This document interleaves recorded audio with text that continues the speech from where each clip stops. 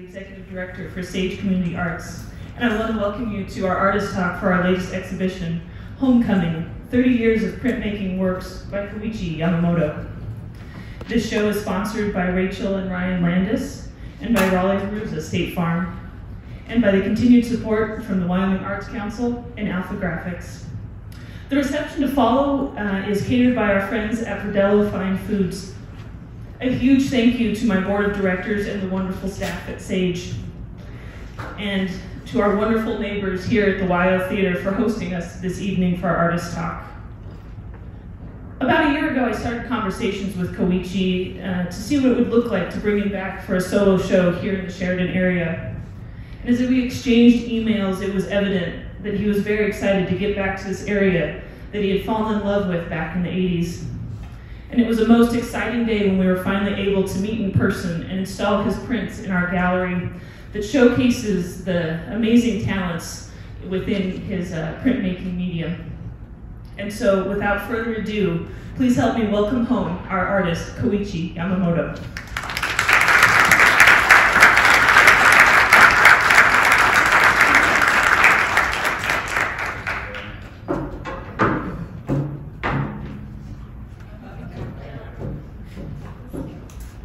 Good evening, everybody. Thank you very much for coming over. This is a very special return to Sheridan County area.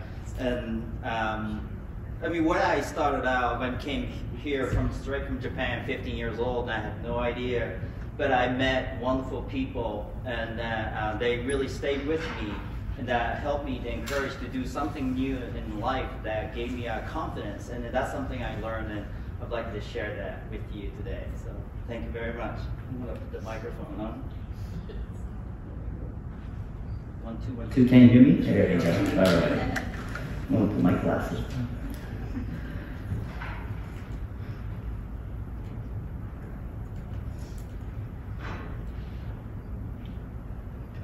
on. First, I'd like to acknowledge that Jill Benson and Rachel, Sage Community Arts Coordinator, showed this strong leadership, and the people who made this happen, and Sonia, Raleigh, Mr. Hills, thank you very much for the connecting the dots to bring me back here and providing the space and opportunity to communicate and share ideas together. So thank you very much.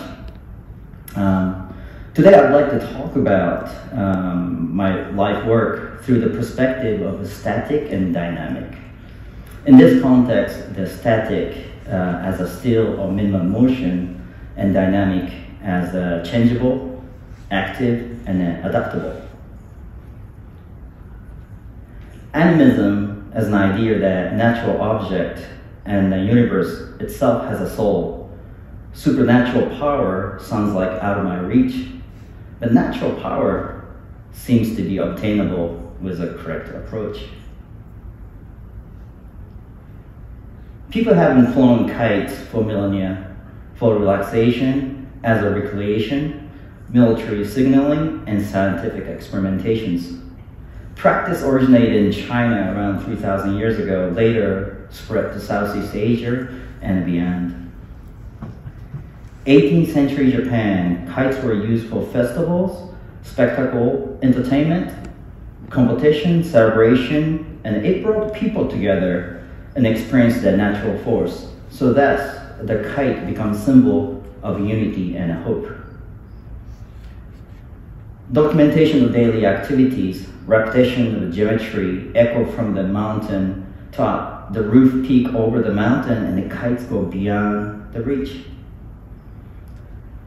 In the 20th century, there are other applications such as the surveillance aerial photograph for military use. These studies gave birth to aerodynamics, and later, the first flight takes place in North Carolina Outer Banks. I wanted to bring my art outside of gallery museum setting, and flying kites helped me to visualize natural energy. Also, it is a good reason to go outside and then revisiting the sense of the unity and hope. The vehicle I used for this task, I made a hexagon kite called a Sanjo Rokkaku kite. This design, unchanged for 2,000 years, and the ratio of 5 to 4 hexagon, structurally, aerodynamically, made sense. The device gave me an opportunity to experience and understand the power of the wind, lift, drag. Oops, okay. How's it going? One moment, please. There's technical bridge.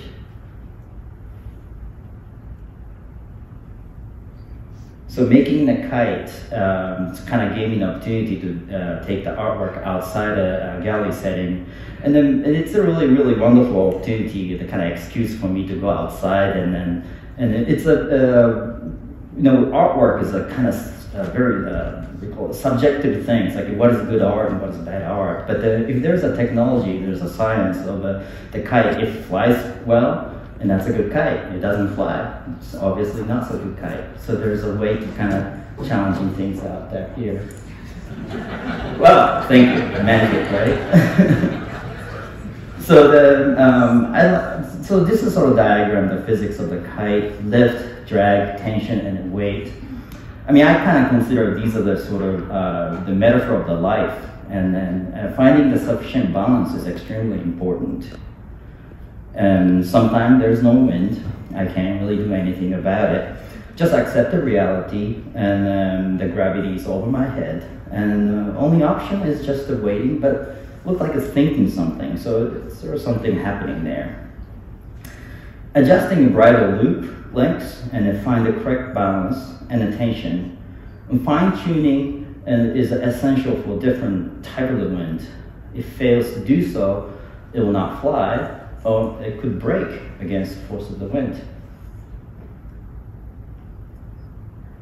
Flying them in various locations and conditions, document its behavior, and study for the improvement. At the end, this activity makes me healthy and creative. So this is one example of the kite display indoor, and trying to make it an interactive piece so that people can come over and then pull the bar, connect with the line. You can lift the kites like this, and change that by pulling that different lines makes the angle of the attack look different.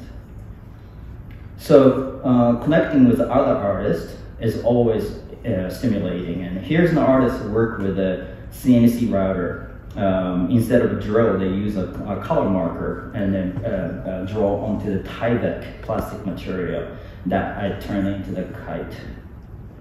So I proposed a project. There's an organization called the Southern Graphic Council International. In 2020, I collected about 37 artists, made a kite together, but it was postponed to 2023, and it will take place in Puerto Rico.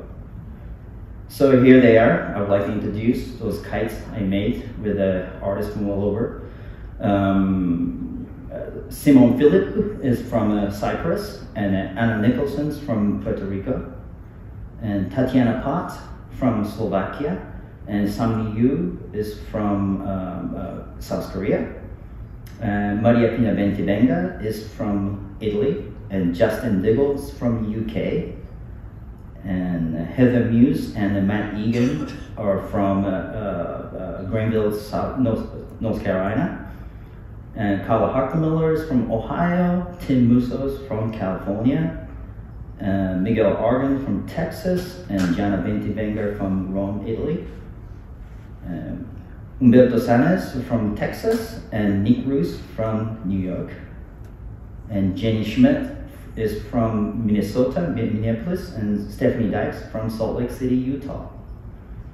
Mijin Shin is from Buffalo, New York. Umberto Giovannini is from Rimini, Italy. And Raluca Iancu is from Romania. And Bill Fick is from Chapelville, North Carolina. Chiho Ushio is from Hawaii. And Anya Kenner is from Poland.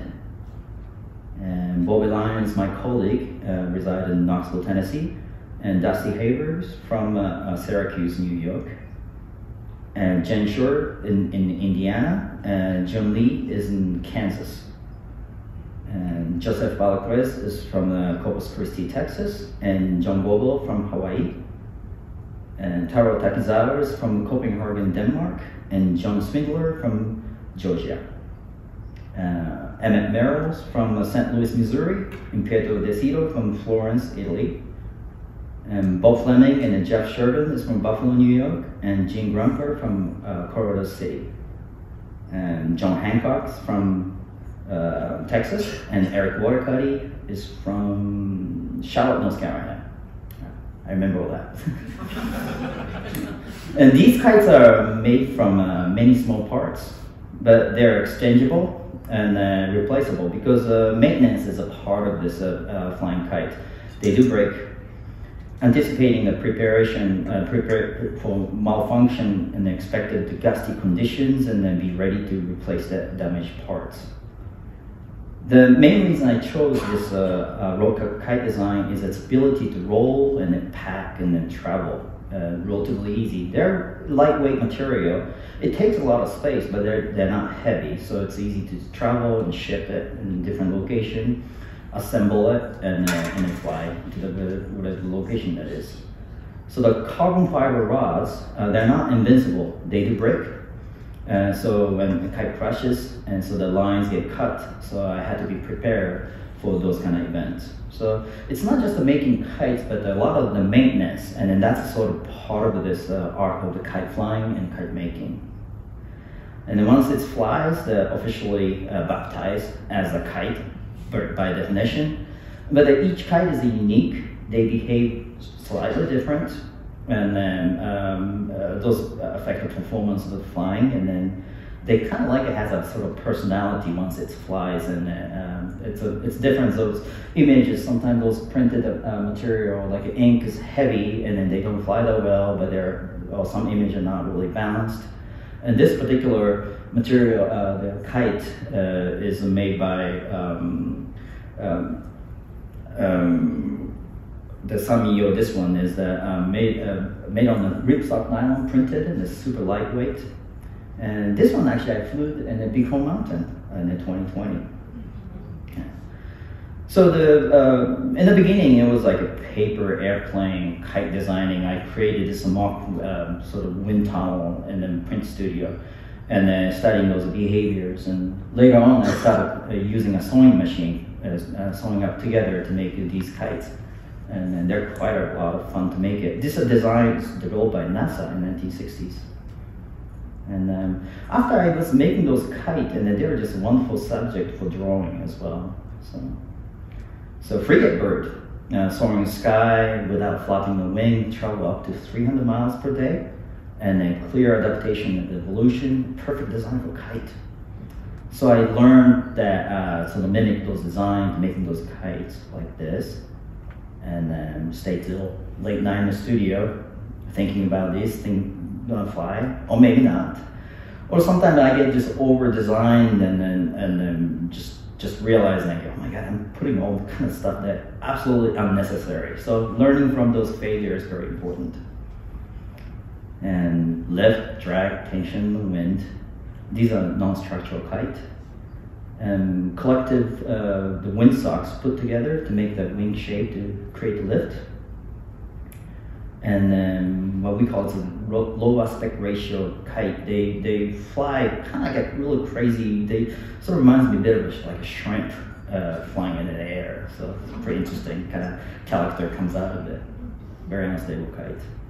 In 2015, we did this collaboration work with the artist named Cannonball Press from Brooklyn, New York. They printed this 12 zodiac images into the ripstop nylon, and then I cut them to hexagon and pentagon shape to create sort of like a soccer ball patterns, I guess.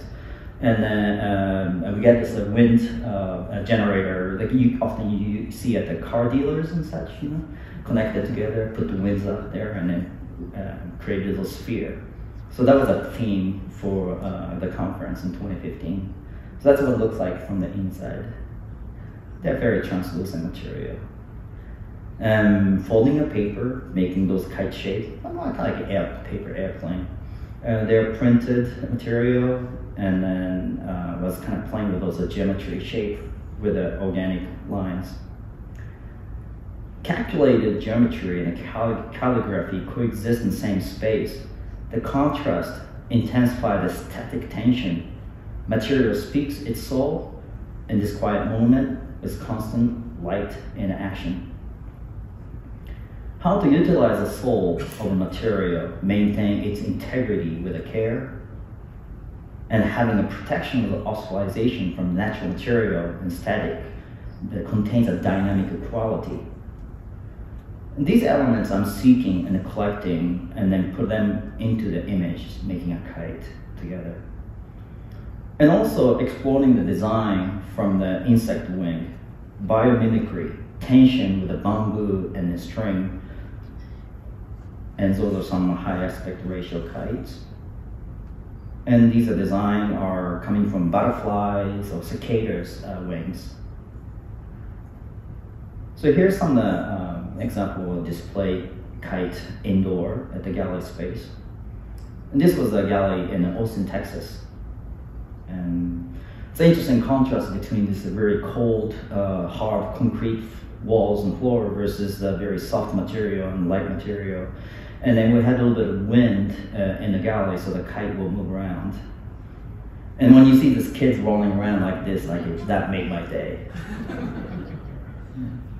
So this is my studio in Knoxville, Tennessee. I made a visit to Sanjo, Japan. The birthplace was a rock hexagon kite. There's a kite maker, 16th generation family business, still on making, keeping a tradition of unity and hope. The 350 years tradition of Sanjo Kite Festivals continues. As long as this festival keep reoccurring, and the kite maker will cut the bamboo and dry them and stretch paper and paint, anticipation of flight. And this is a labor of the optimist, connecting the people, all looking up for something exciting. Autonomous device dancing in the sky, and they began to have dialogues. I've been making kite for about 7 years now, but I learned a lot. It helps me to see what and how to eliminate unnecessary things. It makes me creative in this natural world, and most importantly, it keeps me healthy. That's 50 years ago me. And later on, I went to high school, junior high in Osaka, Japan. Although I worked for the Tennessee Volunteers, but once I was Tongue River Eagles, and I'll be always have the identity in my heart. Defeat is uneasy to accept, but it gives us opportunity to learn and grow. The failure is always a fertilizer for success, I believe. And having the generous support from the best coach I had in the state of Wyoming, we accomplished many memorable moments that stayed in mind. That experience will never go away, that nobody can take away from me. These memories we treasure and they remind us to live today fully. Life is made of such insignificant everyday moments. My interest in art began from the earthwork. Low-fired ceramic object made to look like a natural whalebone, eliminating any record of human hands, buried underground in various locations through the Oregon coast. Then dig out, excavate them later on. Even today, there are many pieces buried underneath and waiting to be decomposed. This type of the activity that I was doing was undergraduate students, and when I was 24 in Pacific Northwest College of Art in Portland, Oregon. It was my perception of a memento mori, the idea of ephemerality, the all-universal structure and object are programmed to decompose. Regardless of race, gender, faith, wealth, all the spectrum of the political beliefs, something we all have in common. So that's where I learned to print the lithography, the printing from the limestone, and that craft that I fell in love with it. At this time, I was not aware of what I was making, but I was just, whatever I had an interest in, I would just jump in and start making it. And grinding the stone is a physical aspect of the printmaking was something I really enjoyed doing that.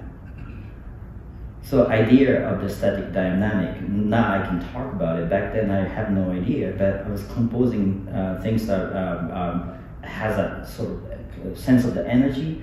I'm collaging lithography print onto the monotype. Vanitas is the idea. The 17th century Dutch still life paintings was something I kept looking at it at the Portland Art Museum. The vanity display was a symbol of inevitability of the death, enclosed energy in a composed reality.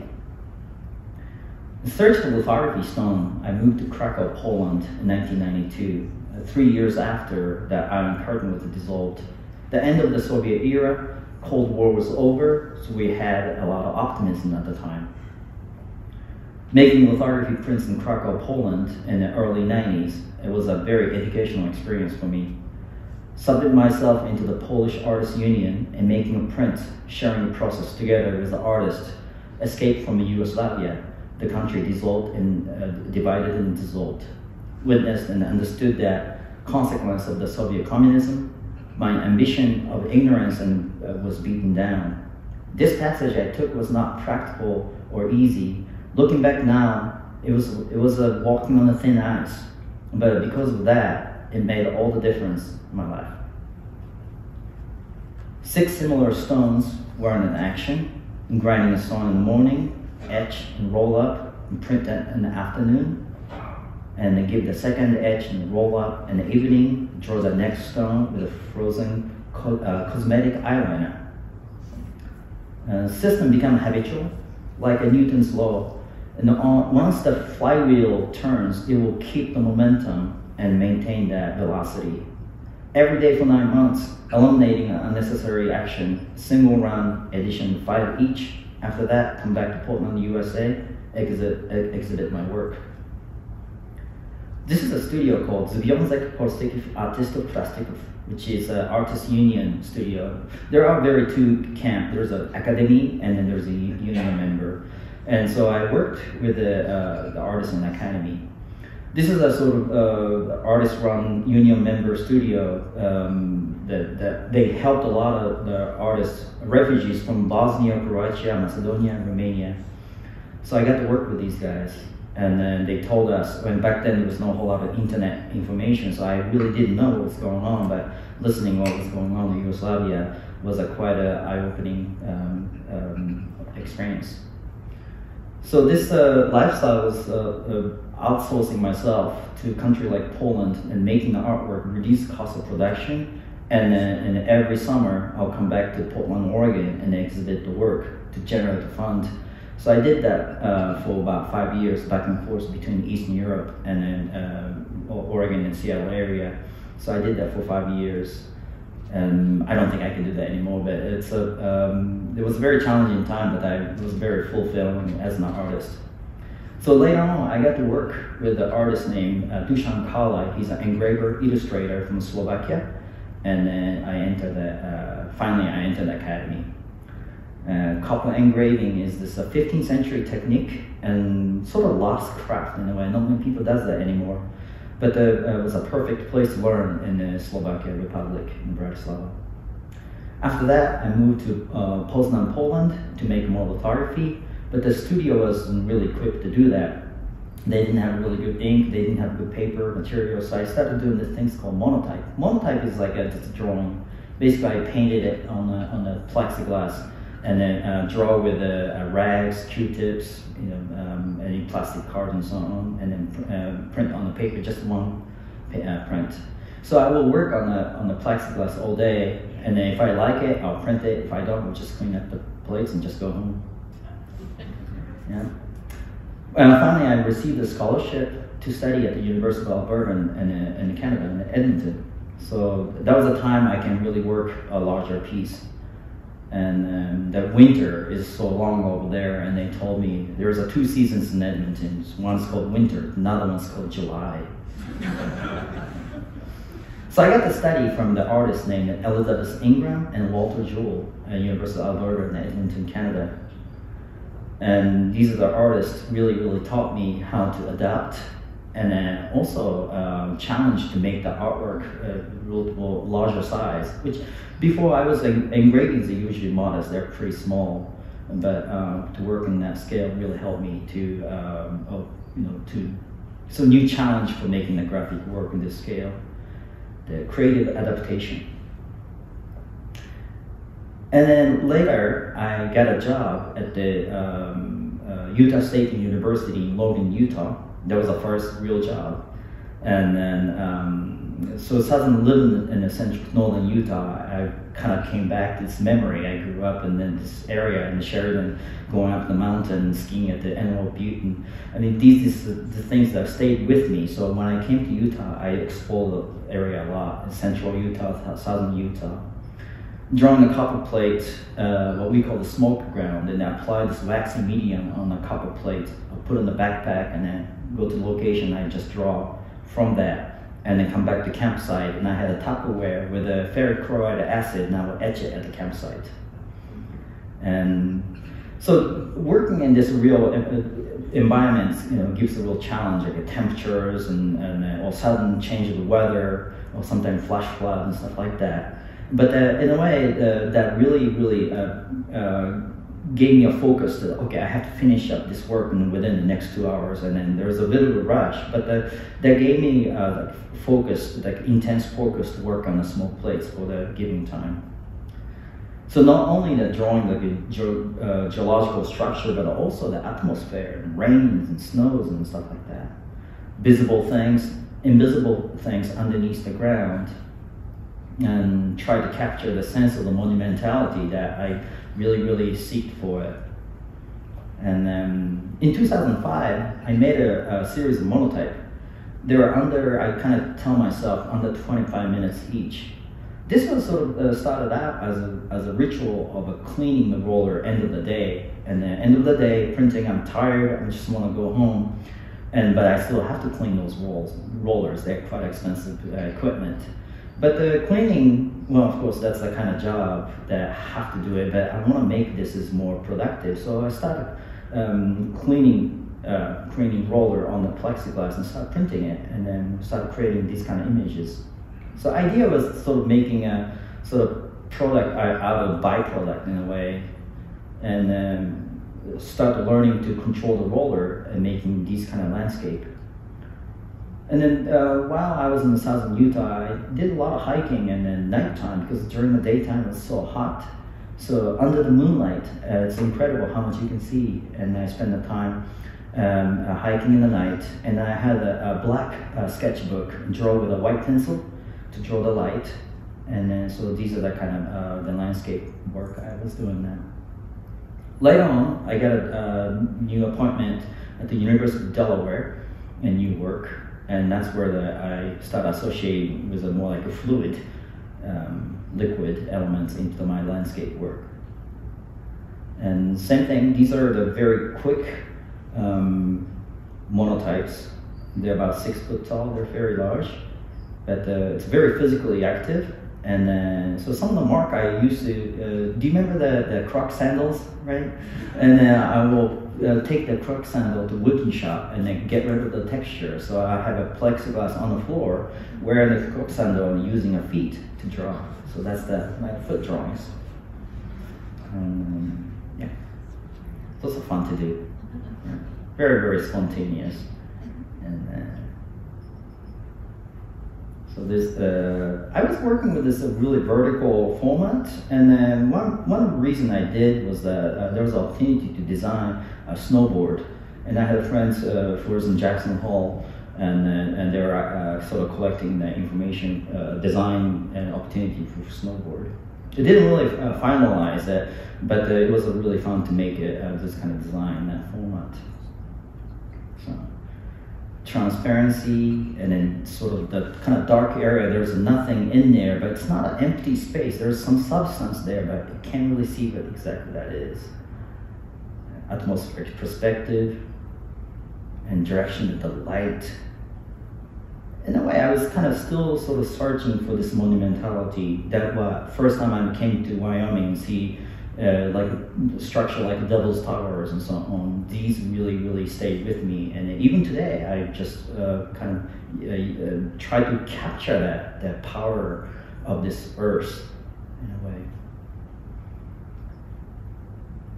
And one thing about printmaking has a really ability to make multiples, but also combine different kind of combination of different parts of images together. Like a word, there's a prefix and suffix and so on, and then creating those juxtaposing two different images and start creating a new vocabulary into the visual art. Selection and the combinations, and splitting a paper in half, collaging together. And then I start folding paper. What happens is, like, when you print intaglio print, the ink is still wet, so I fold the paper and goes to the press, and you open that, and the perfect symmetry comes out of it. So I was playing with that idea at the time. And so this is some example display with monotype. You can kind of tell the scale of that. And in fact, this print's on display here. I brought that here. And monotype as a very dynamic, spontaneous, very quick artwork versus the middle part of this belt area of intaglio printing is extremely slow. So I'm kind of playing with the idea of the first spontaneous mark making versus a very carefully planned out mark making together in the coexisting same space. And these were the commission work I was making for the island, big islands in Hawaii, in the University of Hawaii in Hilo.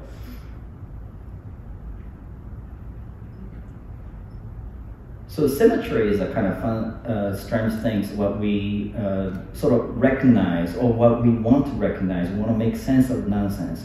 And then we see things that we want to see. Because the kind of human mind is a fascinating thing. So if you don't know exactly where we're looking at it, we feel really insecure. But when we label it, and then we're going to come to some kind of sort of piece or conclusion to our mind. Investing the layer of the time, I occasionally make this kind of ceramic work, and then using a different color of the clay, fold it together, go to the press, and then making all the strata, and then sort of making little miniature parts. And then after do the low fire and paint with a watercolor. It was a very fun project to do those kind of things. So my true love of the printmaking is copper engraving. It's this, because of that, it's a low-tech capability. I can do this anytime, anywhere, with the minimum tool requires, and I don't really have to have a really heavy equipment. So I'm very inspired by 16th century Northern Renaissance graphic work such as this. And then when you look at it and in the detail, you can kind of feel this artist's motion, and then almost kind of feel this breathing of the artist in a way. And I remember when I was learning engraving in Bratislava, my teacher was telling me that, Koichi, do you know how to ice skate? Like, no, I do not. Like, well, you gotta learn how to ice skate before you do the engraving. And then I kind of understood what he was talking about. And then in 2002, when I was in Utah, I get to see this Russian ice skater practice at the Utah State University ice rink. And the mark they're making on the ice was absolutely gorgeous. So making an illusion of the three-dimensionality out of a little tiny mark of the insignificant lines together, and then creating this collective idea of this three-dimensional form. I mean, these are the illusions. But this is the kind of method they used it from the 16th century, and even today, the printing technology of the halftones and so on are still carrying on the same concept. So some are prints like this, and when I see this facial expression, that's really hard to forget. And so that's what I was playing with it. How we read a face, and then folding a paper and creating those three-dimensionality. So play and seek without confirmation bias, and not in the research a particular result, but experimentations come from the failure as well. But if there's 2% of success, it's worth doing that. So I got myself this, what do you call it, the kinetic sand. This is a toy, I guess, a mixture of silicone with a sand. Often you see that in a dentist office, and children will play with that. So I put it around the mirror, and then we started playing with it, creating those three-dimensional forms. And then, since I was working the symmetry idea, I didn't have to work with the entire plates. I only worked for this half of that, and then making those kind of prints. Do you see the cats sleeping there? And I had the opportunity to work with this artist. Her name is Sally French. She lives in Kauai Islands in Hawaii. And then she has this large collection of this toy. And this is one of this King of the Wild Frontier baby figure. And then so I had to use those things because I live in Tennessee. And then some of the images like this combined together, and then you see the synthesizer of the two images together. When we look at it, we're going to make sense out of nonsense.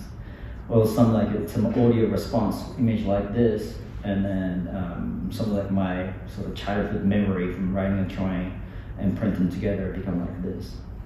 So collecting those two parts together, creating a new vocabulary, visual vocabulary like that. So, but combination of selection was my method, and then putting those two things together, if visually works, and then we somehow will synthesize in our head. So I was playing with those kind of games of how we see things, or how we analyze things, and how we want to understand what it is. So I'm going to go through this very quickly, and then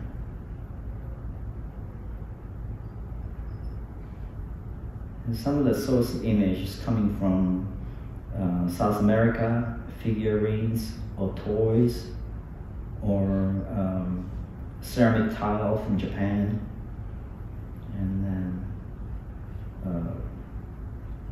small doll from the Southeast Asia, from Thailand. And by combining, printing it, two images on top of each other, so you're forced to see two images simultaneously.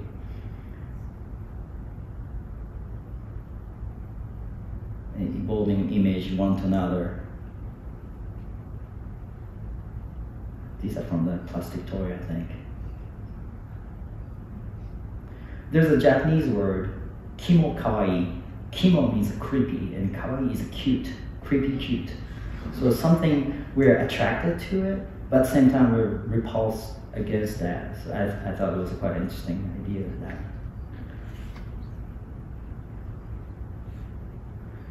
Sometimes I think about the human curiosity come from this warning sign in a way, something dangerous, but we cannot help not to look at it. And these are work I did with the students with the Syracuse University, and their wonderful team there.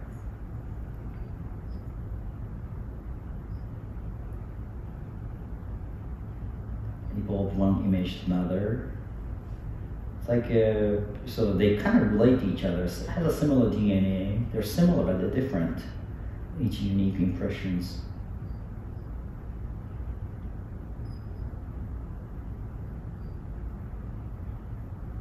It's almost there. So this time I was interested in our naval architectures, like how a boat was made, and then sort of lead to the idea of the kite later on. But how there's a structural engineering that was really, really fascinating things to me. And then also a lot of printmakers, particularly in the 18th century Italy, people like Piranesi, and these artists work as the printmaking as a medium for the architecture design. So I was wants to kind of revisit that sort of tradition of the printmaking. These are one of the kinds, and then I just make a lot of stuff. And then, as far as I have a quantity goes, and then my printmaking teacher was telling me that once even though it's the baseball players, they will have a 30%, you're doing very well. So I allow myself to have a 70% of this failure, and then I have a 30% of success, and I'm doing very well. So this was a print I was making in 2006, and then you see this hexagon shapes right here. That was in Logan, Utah, 2005, and then 2019. Here we go. I'm back to this hexagon shape again. It's really funny how this creates a little circle in there. So So 2019, before the pandemic, I had an opportunity to work with artists in Rome. Later on, I gave a printmaking workshop in a place called Montefiore de Conca, which is near Rimini. And there's a castle, they have a print shop there. It's a pretty remarkable place. So I get to meet with artists, not from all Italy, but there are some from Austria, some from Germany. They came to take a workshop with me. And in this process, I get to meet with this wonderful young artists who are fascinated, interested in this very, very old technology, which is originated in Italy. So I kind of felt really foreign from coming from outside. But what I learned in Eastern Europe, that so revisiting, bring that back to Italy, and then in the process I got to meet with a wonderful people.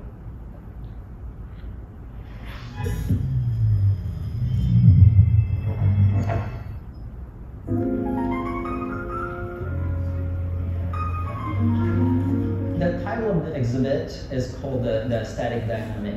Everything is constantly in motion, everything is constantly moving. My prior interest to the printmaking was a lot to do with the geology. With a human perspective, it doesn't seem like it's moving a lot, but the mountain is moving, tectonic plate is moving, we're constantly moving and transmitting the information and the feeling together, and to celebrate our being in this planet.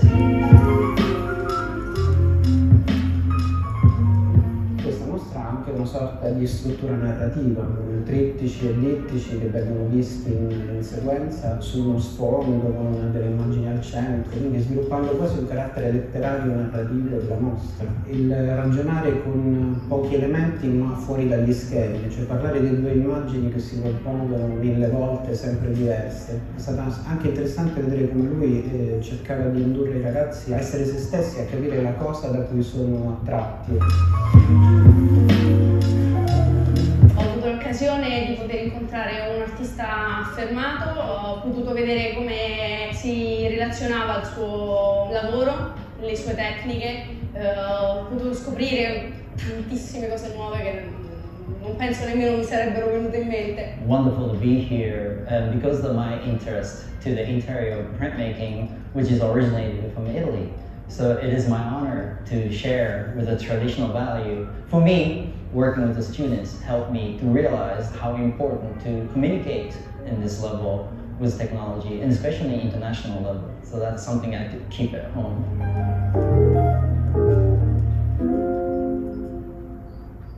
So that was 2019 December. We didn't know what COVID was at the time, and then after that, March 2020, I was in Bighorn, Wyoming, flying kite. But that time that I got kicked out from the lodge because they had to close it. So I had to change my flight, fly back to Knoxville, Tennessee right after that. And back in Knoxville, I bought a small press and turned my living room into the print studio and making these kind of impressions. I mean, there's a bit of limitation because I have such a small press. University had a big machine there, but I didn't have really access to it. So I started combining those small parts together to make a larger compositions. I was kind of thinking about like it was a shish kebab with a bunch of little parts together and start making prints, or stupa maybe. I had some idea of that. But it's challenging to operate under the given condition, and of course I started teaching a class through the online. That was very challenging as well. But so that's my living room looks like it. And then I start working with little smaller prints and then different kind of material, and then combine together. And then there's some snowboard design. So this is what I'm passionate about doing these days, and kite surfing. And this is a sort of activity that keep me very creative, and also understand the natural world. So this is a few days ago. I was at the Bighorn Mountain, and that's where I was doing a snow kiting, which is attached to the kite with a snowboard on it. And this is nearby the Bold Mountain, which is very close from what do you call it, the Medicine Wheel. This is one of the best places in the world to do this, and it's incredible. I met people from Europe, from from US all over. There's a group of the kites, snow kiter come from the Rapid City in South Dakota. There's two teams, one from France, one from Belgium, and then there's a group of people from New York City, and then there's another people from Oregon too, actually. So it's like incredible this, when I heard about the snow kiting and they said, Bighorn, you gotta go to Bighorn. What? That's somewhere I grew up with it. So in a way, kind of created a little complete circle and then revisiting and then get to do what I'm interested to do. And then this is a place that is, I would say, it's so hard to find those kind of places because there's a wind and there's snow qualities, and then also if there's steep mountain, there's a danger for the avalanches. So that finding that very, very safe environment to do this kind of activities is very rare. So I just want you to know this is one of the best places to do snow kiting up in the Bighorn Mountain. So I'm trying to expand what I'm doing, what I'm born to do, and learning and exposed to new experience. And also accepting the failure as well. I got to choose and then define the meaning of life really generally. And then each of us, what we do now informs what's going to happen to the future. And then what we're doing right now become a past.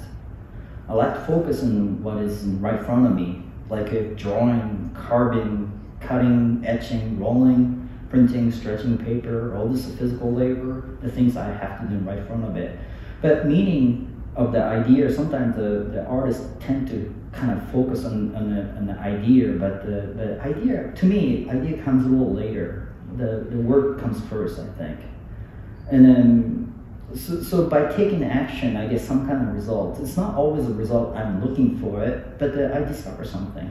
And then I think that learn to accept that. So, which is kind of similar to scientific exploration as well. So, I would like to end with a quote by Lucio Seneca, who's a 2,000 years old Roman philosopher. Life is very short and anxious for those who forget the past, neglect the present, and fear the future.